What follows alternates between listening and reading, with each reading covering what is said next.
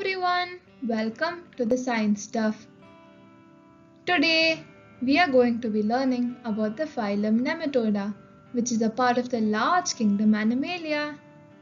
So what are some salient features of this phylum? Well, let's find out.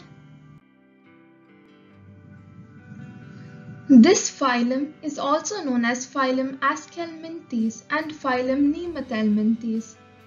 Nematodes are aquatic, terrestrial or parasitic forms commonly called roundworms. When they are aquatic, they can be both freshwater or marine. These animals are bilaterally symmetrical and triploblastic. Now, what do we mean by bilaterally symmetrical? We mean that this will be the approximate line of symmetry. By triploblastic, we mean that they have all the three germ layers: endoderm, ectoderm, and mesoderm. Nematodes are unsegmented and pseudocoelomate animals. Now, what is a pseudocoelomate animal? A pseudocoelomate is an organism with a body cavity that is not derived from the mesoderm as in a true coelom. You can see in this diagram here.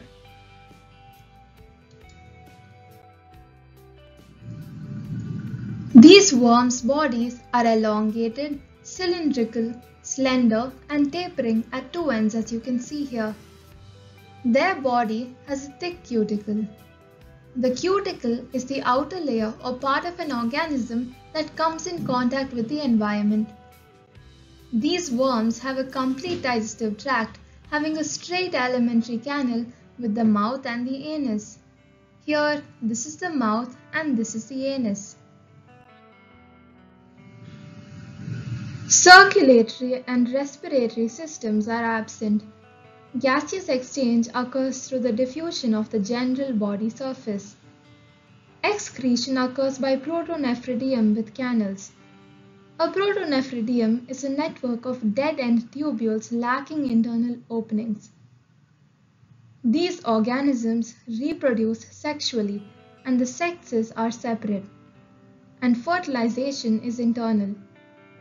A male nematode is usually slightly smaller than the female nematode. Here, you can see the difference between a female and a male nematode.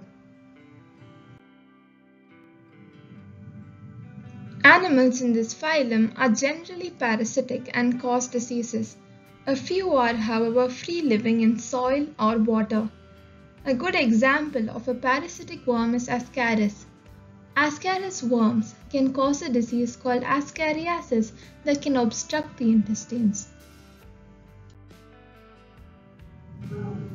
Now, let's look at some good examples of nematodes. First, we have Ascaris, the roundworm, as you can see here. Then, we have Enterobius, or the pinworm.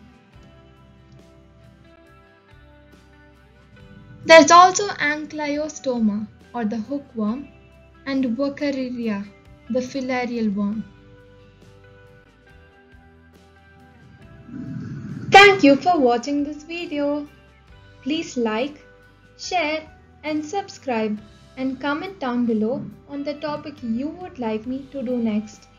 And remember, you're watching the Science Stuff.